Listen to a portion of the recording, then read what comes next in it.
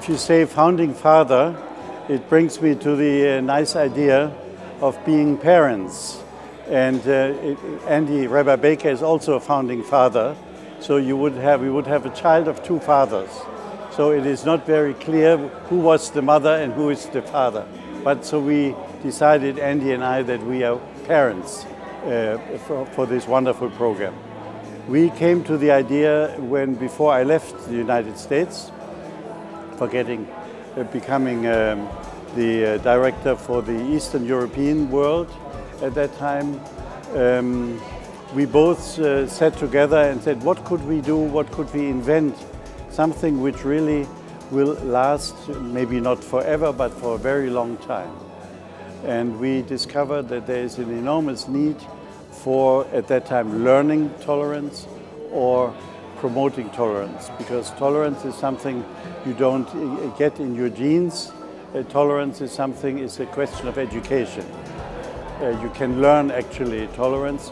You can learn how to tolerate a certain phenomenon you see which you don't agree, but you see the point of the other person, or culture, or language, or religion, whatever it may be. And this was especially necessary in the countries who had suffered under the regime of the Soviet Union, where there was no tolerance at all.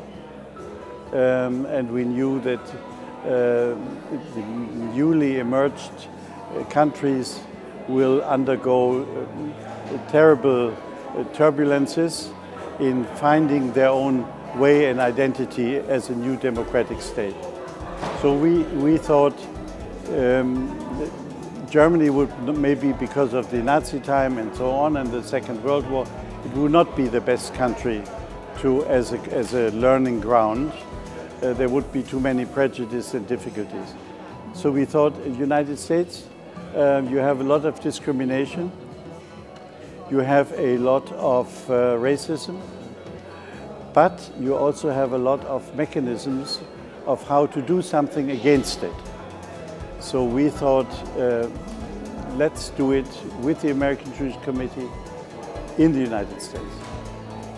And it worked fine until today. One generation, 25 years. This is maybe one of the most crucial questions you can raise, because how can you measure processes in your brain? Yeah? You cannot look into somebody's head, fortunately. So I asked myself during all these decades how to measure what we do. What does it really create in the brain, in the mind of people, in their character? My answer is the other way around. What would happen if we would not do it? This is maybe the only way how to really measure it. What would happen if this program would not be in the world for the last 25 years? And if I look at the people, the personalities who joined this program, they are all very talented, engaged, modern thinking Democrats.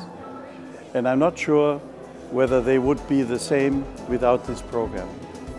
This is my only hope I can, if you ask me such a question, how do we measure? It is just look at the people, look what they do, what responsibilities they have, and this is wonderful. Well, I mean, for a German organization, you can imagine, I met Rabbi Baker when I came to New York. This was in 1983. And I immediately realized the importance of a younger German Jewish American dialogue. We included also at that time counterparts from Israel. So we had a German Jewish American Israel dialogue, which was happening for the first time. And it still was difficult because there were many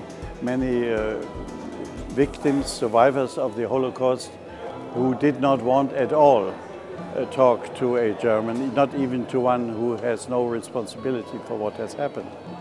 So I think it laid the ground, among many other activities, for a new fertile ground of a new relationship between Jews and Germans. American Jews, Israel Jews, Polish Jews, German Jews.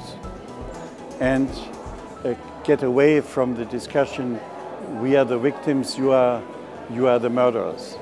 So we don't talk to each other. We both are victims of our history, of course. Yeah? We are not irresponsible for what has happened, but we are responsible that this will never happen again. And therefore it is a remarkable friendship and cooperation. Openness and dialogue. Openness and dialogue. Dialogue about everything with everybody. People who talk to each other don't shoot to each other. Because democracy is in danger in many countries. I grew up with the feeling Holocaust is behind us, the Nazi time is behind us, so we will only have it better every year, yeah? More democratic, more wealth, more education, more participating in decision making. And this seems to be not the case. So I don't want to be pessimistic like some of the discussants here, but to keep my optimistic mind vivid, I would think that there is no alternative to dialogue.